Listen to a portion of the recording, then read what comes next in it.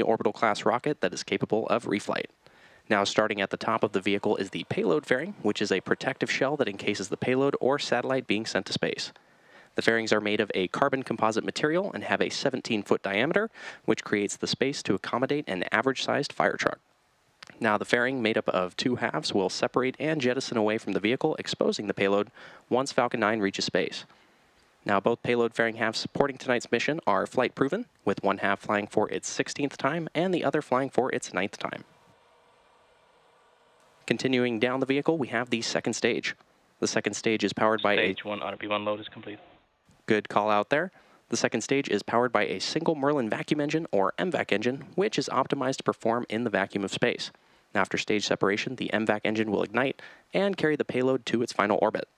That second stage is connected to the Falcon 9 first stage via the black composite interstage, which houses the MVAC engine and the system that decouples the two stages during stage separation. And below that is the first stage, which is powered by 9 Merlin 1D engines. These 9 Merlin engines provide the initial thrust to lift Falcon 9 off the ground through the lower, thicker part of the atmosphere. There are 8 engines arranged around one center engine and are collectively held in place by a structure called the octaweb. Each of these Merlin 1D engines delivers about 190,000 pounds of thrust at sea level, which gives Falcon 9 a combined 1.7 million pounds of thrust. Now, after stage separation, stage 1, also called the booster, will return to Earth for recovery and reuse on a future mission using a combination of the Merlin sea-level engines and the 4 titanium grid fins located near the top of the booster, which will guide the vehicle during its re-entry and landing.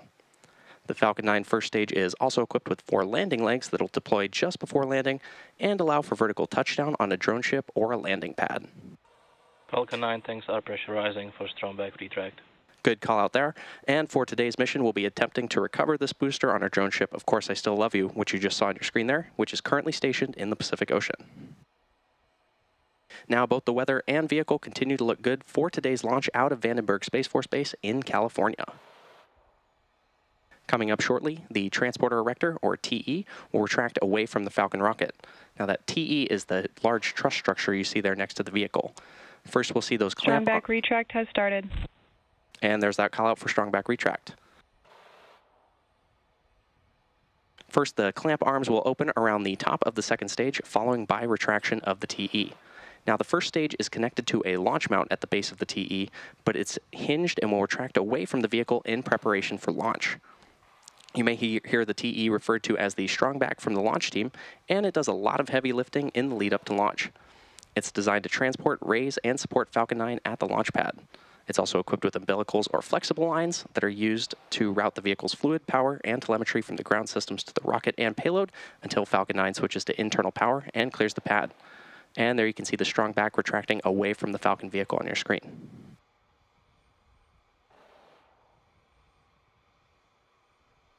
At this point in the countdown, both the first and second stages are nearly fully loaded with 1 million pounds of rocket-grade kerosene fuel and liquid oxygen. Both the first and second stages should finish propellant loading about a minute apart from each other, with the first stage finishing up at the T-3 minute mark, and the second stage finishing at around the T-2 minute mark. And as you may have noticed, there are white clouds forming around the vehicle. Those clouds are comprised of the chilled gas above the LOX tank that is vented overboard to maintain pressure in the tank as needed. And when that vented oxygen mixes with the warmer California air, it condenses into clouds. Stage 1 LOX load is complete. And good call out there. Now, at T-minus 60 seconds, Falcon 9 will be in startup, and this means that the rocket's autonomous internal flight computers will have taken over the launch countdown.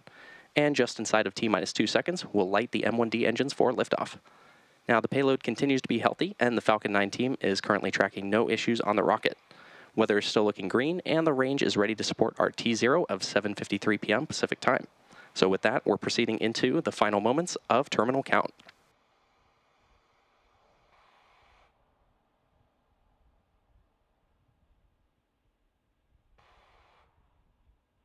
Coming up shortly, we should hear a call out that Stage 2 LOX loading will be complete on our vehicle.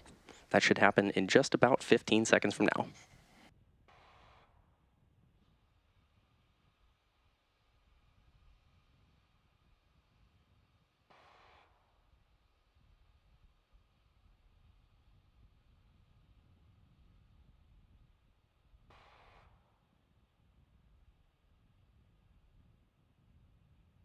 Now, as a reminder, the white clouds around the vehicle are completely normal and are comprised of the chilled gas in the LOX tank that is vented overboard so that we can backfill and maintain pressure in the tanks.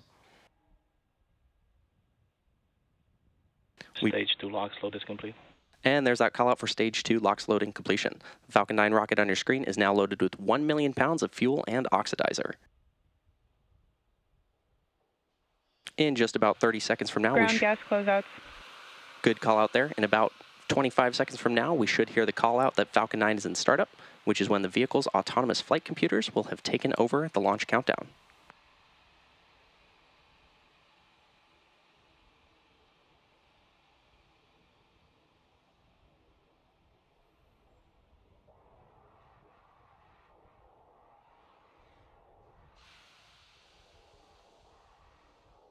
Falcon 9 is in startup.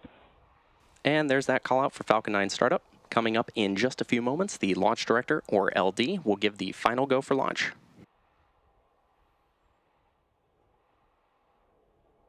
LD is go for launch.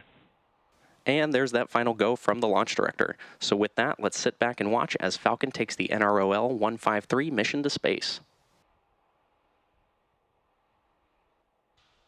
T-minus 30 seconds.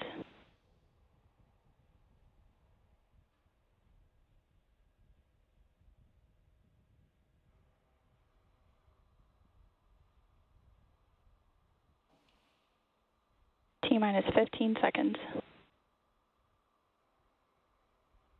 10, 9, 8, 7, 6, 5, 4, 3, 2, 1. Ignition. Liftoff of the Falcon 9. Go SpaceX, go NROL 153. Vehicle is pitching downrange. Stage 1 propulsion is nominal.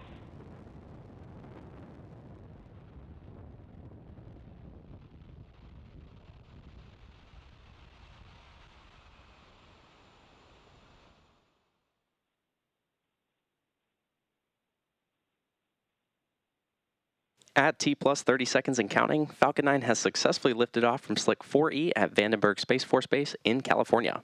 Now coming up shortly, the vehicle will be passing through max Q, which is the point in the mission profile where the vehicle experiences the greatest amount of aerodynamic pressure.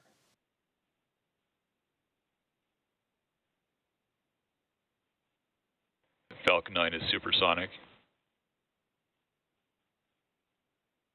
Now, it doesn't look like we're going to catch it in the view today, but as many of you know, there are multiple wildfires currently burning around the Southern California area. Our thoughts go out to those affected. Good call out there for Max Q. Our thoughts go out to those affected by the fires, and we here at SpaceX want to give a huge thank you to the firefighters working to put them out, as well as the other emergency crews and volunteers. Telemetry nominal. As well as the emergency crews and volunteers working to keep everyone safe. And we heard that good call out there for Max Q, which again is when the vehicle experiences the greatest amount of aerodynamic stress. Now coming up next, we'll have 3 events happening in quick succession, starting with... chill. Good call out there. We'll have 3 events happening in quick succession, starting with MECO, followed by Stage SEP and SES-1. Main engine cutoff, or MECO, is where all 9 Merlin 1D engines shut down to slow the vehicle down in preparation for stage separation, which is where the first stage separates from the second stage. Followed by this, the MVAC engine on the second stage will light, which is called out as Second Engine Start 1 or SES-1. Now this engine burn lasting several minutes will propel the second stage and the payload to orbit. And in addition to these 3 major events, the fairing halves will separate about 30 seconds after SES-1, so keep an eye out for all of these events coming up starting in about 10 seconds from now. And as a reminder, we will not have any views of Falcon 9 second stage or the payload at the request of our customer. Main engine cutoff.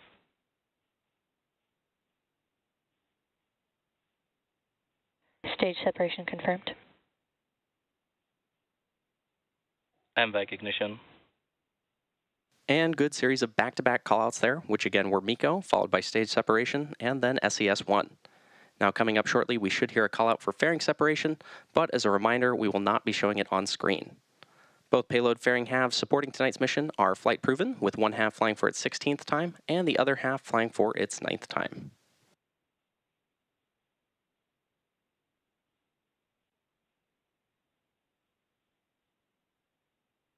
Fairing separation confirmed. And there was that call out for successful fairing separation. We'll be attempting to retrieve these fairing halves again today once they fall back to Earth with our recovery vessel, Lawrence C. We're currently at the T plus 3.5 minutes mark into today's mission. Now the next major milestone coming up in just under 3 minutes from now will be the entry burn of the Falcon 9 booster as it continues on its journey towards our drone ship called Of Course I Still Love You, currently stationed in the Pacific Ocean. Now to start the entry burn, we'll be relighting 3 of the M1D engines, which is similar to pumping the brakes to slow down the vehicle as it passes back into the Earth's atmosphere. We need to slow down the vehicle to reduce re-entry forces, which Vehicles are on a nominal trajectory. Good call out there, which then helps us recover and reuse the first stage. Now, during the entry burn, Falcon 9 is decelerating by firing its Merlin engines, but it's still moving incredibly fast, and this causes the vehicle to fly through Merlin's exhaust gases, also known as the rocket's plume, which deposits a layer of soot on the vehicle's surface. That soot comes from the carbon-based fuel that Falcon 9 uses, and with each flight, the soot builds up a little more on the outside of the vehicle. Now, to give you an idea of how fast the rocket is traveling, keep an eye on the booster's telemetry at the bottom left-hand corner of your screen, which displays the current speed and altitude of the rocket.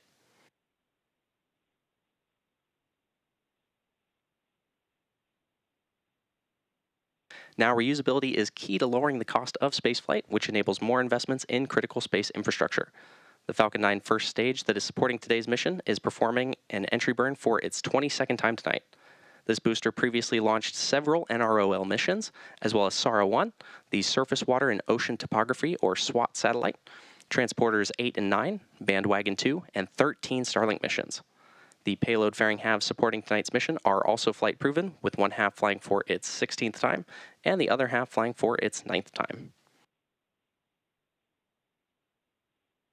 Now we should be hearing that call out for the entry burn in just under a minute from now.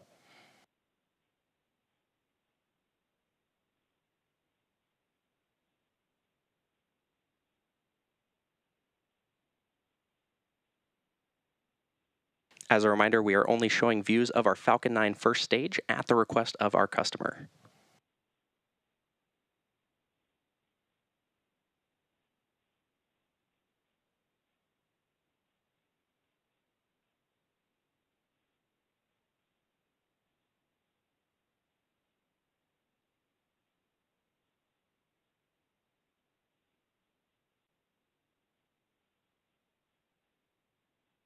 We should hear that call out for the Falcon 9 first stage entry burn in just about 5 seconds from now.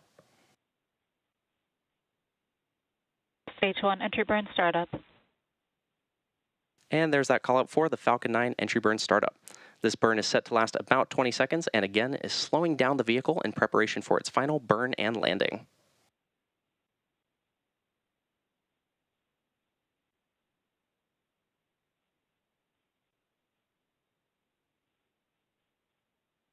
Entry burn shut down. And there you heard the call out for the completion of the Falcon 9 first stage's entry burn.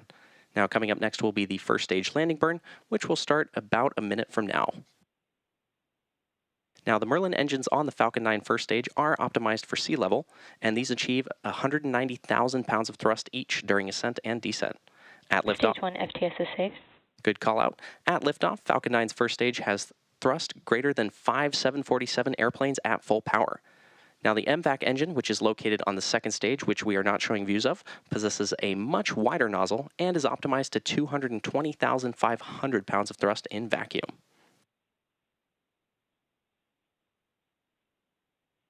Coming up next in about 30 seconds, we'll have the landing burn of the Falcon 9 first stage. Now the landing burn is the final burn of the Falcon 9 booster, and it's used to reduce the remaining Stage speed. 1 transonic. Good call out there. Stage 2 FTS is safe. That landing burn is the final burn of the Falcon 9 booster used to reduce the remaining speed of the vehicle in order to allow for a soft touchdown on our drone ship.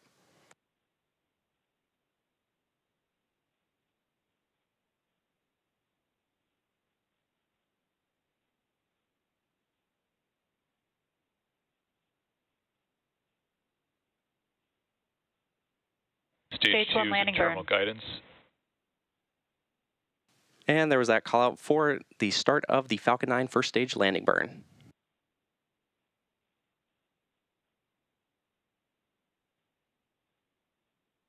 Landing leg deploy.